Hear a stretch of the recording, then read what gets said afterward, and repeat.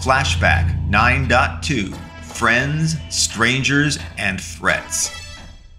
Katie was laughing and having a good time, spending a carefree moment in the paver-stoned, outside makeshift food court with the kind man from Graphene Labs, from shipping and receiving. They were eating dogs, fries, and fish and chips, and sharing silly stories far away from their current realities. Out of nowhere, Taylor walked up to Edward and Katie. "Where were you? I was looking all over for you." Edward piped up. "She was with me. She fell off a curb. I helped her here. I'm sorry, I did not know you were around, or I would have helped to try find you."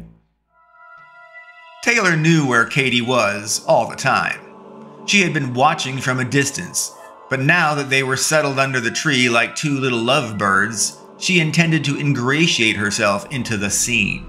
She said, "No worries, Then she alluded to not knowing his name, to which he replied, "Edward." Katie smiled. "Edward and I are gonna go on a date tonight. Since I'm hurt, would you help me get there, Taylor?" Katie turned to Edward. "And, Edward, would you mind if she came along with us? We came to Prague together, and it won't stop me from getting to know you." Katie played a little bit with her hair and tilted her head to draw his attention into her pretty features and face. Edward smiled. "An afternoon with two beautiful ladies, you got it. I can't do dinner though. I can do afternoon. I'm so lucky man. See you an hour, maybe 2:30 here, yeah?" Katie nodded. "Yeah, I'm looking forward to it. Please hurry. It'll be so boring here waiting without you." Katie and Taylor finished their snack lunches and Edward returned to his job. Katie and Taylor remained at the Graphene Labs tree by the Paverstone food court lot, so they were always present for whenever Edward might eventually return. And return he did. Edward approached with Katie seated on the grass beneath the tree and Taylor leaned up against it. "I have a car," Edward said excitedly. "We can take it to a nice restaurant, okay?" Katie said, "That sounds perfect. Could you help me walk to your car? I'm still hurting from the sprain." "Of course," answered Edward. He loved another excuse to hold Katie close to his body. He was very attracted to her, and she gave him many signals to be attracted to her. She was working him, and she seemed very good at it, presumably from her experience as a waitress for years on end, maximizing tips and positive reviews. She was a master of flirtation. Edward took the driver's seat. Katie took the passenger seat next to Edward, and Taylor sat behind Edward in the back seat. Edward started the car, but before he could switch into gear to drive, Taylor held a knife from behind the seat under Edward's throat. And she said in a slow, clear sentence, "Listen to me. Follow directions or you will die. Got it?" Katie looked horrified. "Deputy, what are you doing? He's nice. He's a good guy." She started to tear up and cry immediately. "What are you doing?" Taylor replied, "We need to get inside Graphene, and we are going to get inside Graphene at all costs." She emphasized, "at all costs," by pressing the edge of her knife against Edward's throat. Edward was terrorized. He believed that he may well die any moment, but he struggled to remain calm and in control on the outside. He said, trying to be calm, "Hey, I just wanted to hang out with a pretty girl. I'm sorry, it was my mistake. You can let me go. I already forgot whatever you think I saw or whatever happened." Taylor shifted her focus back to Edward. "Sure. You wanted to date Katie. And no, you are not going anywhere. Now, drive us out of here, slow and normal. Head to the restaurant that you had in mind. We will make a detour before we get there. I will let you know when and where we'll go then too. She asserted, here's the deal. We are on a secret mission, which means we cannot tell you anything about it. We need to get inside your company. We need to access your cloud using your computer terminals inside.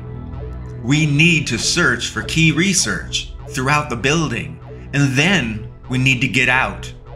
To do all of that, we need your building security access, and ideally a current floor plan with security information like where there are badge electronic e-locked doors or bio-locked fingerprint retina scan doors, saliva doors, cameras. You get the idea. It's that simple. She then added, I don't want to hurt you. I don't want to kill you. But I will do both, and in that order, if I must to complete my mission. Understand? Edward gulped. Okay, just take my badge. She'll get you inside everywhere. I'm like a janitor. Shipping guys can go anywhere, everywhere in the building. We are not bigwigs, but we got bigwig security. And I'm shipping receiving, so I'm like a shipping bigwig guy. You know, it means I go all over the building with my universal access. You got what you wanted. Here, just take it. Edward handed his badge up to Katie and exhaled and gasped as he spoke. I don't want to die. I give you anything you want. I will tell you anything you want. Just tell me, I'll tell you. Katie's heart sank. Her plan to secure Edward's help through kind and warm engagement was twisted into a kidnapping and a threat of murder. She imagined things were going to be so much easier and smoother and kinder and gentler, but the best laid plans rarely survive contact with the enemy. Katie had not considered what Taylor might do in a critical moment like they were in. She had not conceived that Soldier Taylor would make a tactical decision in the moment to seize the objective ID and security badge by force at knife point, and to subsequently neutralize future threat from the target by sticking him under Tiny's guard, locked in the black opaque van with him. No, Katie had not conceived what Taylor might do. Katie also did not inform Taylor of her plan either. So Katie recognized that she was also to blame for the situation, as much as Taylor was. Katie failed to communicate her non-violent plan, and so Taylor defaulted to her standard tactics of aggressive resolution. Katie prayed silently, God, forgive me. Forgive us all, for we have sinned and continue to sin. In your name, O Father. But I am in doubt.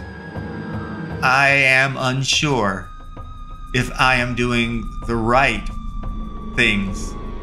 Please, Lord, guide me.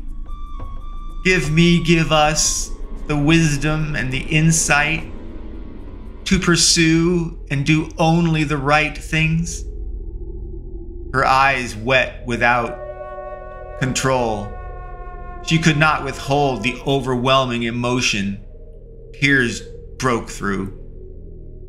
Deputy Taylor, seeing Katie beginning to melt down and spiral emotionally, turned to her and said, Katie, it's hard. This is all hard. We must be strong. We can talk things through later. Right now, head in the game. Our lives depend on it. she punctuated with a knowing and powerful nod to Katie. The deputy asked Katie to call and coordinate with Tiny to rendezvous with them behind a supermarket, a public place few people would be at, or therefore see us. Edward parked alongside a dumpster and Tiny's black government van with the Blazing Taxis logo plastered across it. Taylor said firmly to Edward, "We can't have you come with us, and we can't have you running free, telling people about us. So, like Katie mentioned, you are going to sit with our friend there in his van with him. He is armed.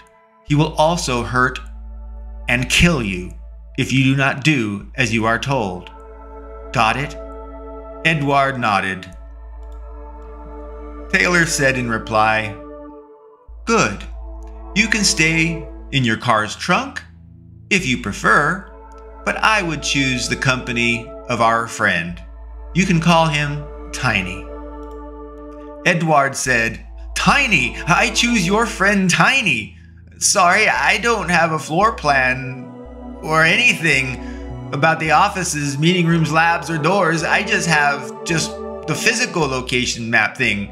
Nothing security, no cameras. I'm sorry." Taylor retorted, "Fine, we'll handle it without it." She took Edward's company badge and she escorted Edward to Tiny's van, with her knife visibly in hand but obscured by her jacket, so Edward would know that she was still deadly serious and dangerous, but that others would not see her with a weapon.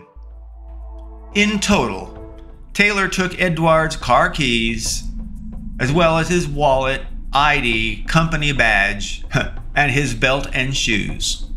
She also retrieved Katie's and her mission's duffel bags and backpacks of gear and clothing from the van's hidden wall locker stashes.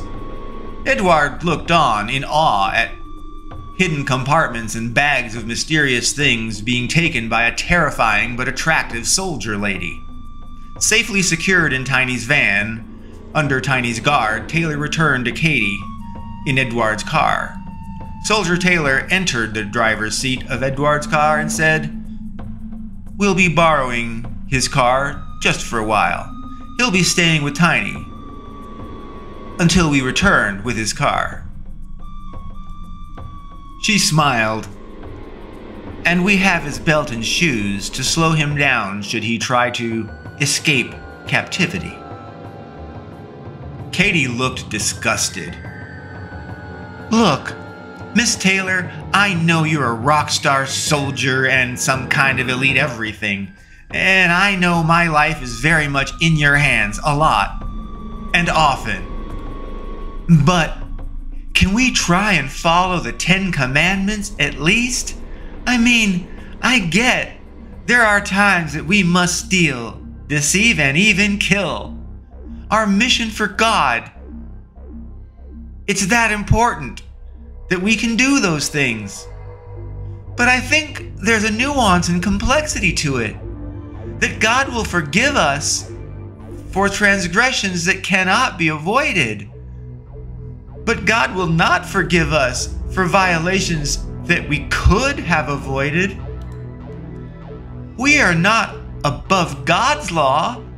I accept as God's soldiers that we can violate even the 10 Commandments, but only when there is no other choice. That's what I believe and what I hope you and I can do together." Katie implored, "Can we, please?" Soldier Taylor's lips tightened as her eyes focused down into Katie's eyes. She looked deep, uncomfortably penetrating into Katie, as if to find deep, inward, within her soul, what possessed her to say, so naively, put the team's lives and mission in jeopardy for occasional reduced impact on the enemy, or those who are very likely the enemy or associated with the enemy. So Taylor said in response firmly, "I get it, Katie. You are used to the good guys winning like in the movies and television. Real life and real death are a blink of an eye away. If we spend that moment, that blink of time, assessing whether or not our actions may conflict with our morality, our ethics, our religion, or whatever we think is important, we may die. No, Katie, I swore to protect the team, and I will always protect myself, and I will not pause while I am on a mission. I will not question myself or my purpose or our plans when we're on mission. Katie, I hear you, but no, I do not see your request for elevated morality to be prudent or responsible in the fight to save humanity and ourselves. Katie lamented. Why did you have to take his belt and shoes and wallet? Just so he can't move and walk freely? We just needed his badge, I thought. Taylor replied, again, without shoes, he cannot walk or run, at least not very fast, and not on painful surfaces. It will slow him down. And without a belt, his pants will slip and fall. It will slow him down, and it will limit his ability to take any sudden action or to take fight. Never mind that a belt could be used as a strangling garrote, a fist cudgel, or a weak whip or flail. You see, Katie, we did nothing that we did not have to do. We are the good guys, even if we are using fire ourselves at times to fight evil's fire.